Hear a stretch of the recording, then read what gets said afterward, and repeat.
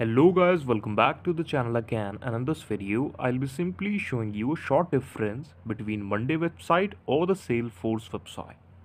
Now, these two websites are officially used for the team management or the teamwork you're performing if you're a professional artist or if you have an agency. That how can you manage that and how can you manage your workspace online regarding these two websites? Monday.com is a widely used website. This is also the famous one website regarding the group work, teamwork, the work OS that lets you sleep and just work is going on with the help of AI, that is artificial intelligence.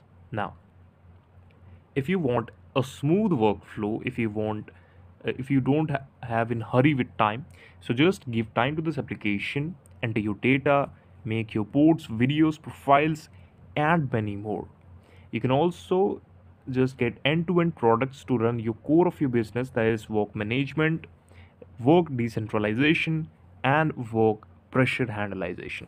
Now, you can just click on the Salesforce website to know more better for this. Try Salesforce started for all of your business, Sales Cloud, Service Cloud, and the Marketing Cloud. The four of the main business objectives are followed and covered within this Salesforce application or website and the software. Now, here you can see that here is also a lot of differentiation like sales for work value, sales for CS executive, sales for any other department. But Salesforce and Monday.com, these both websites cannot be determined on the basis of their work pressure, their workload, and their efficiency, because these all of two website works very well in this industry and these both are usable.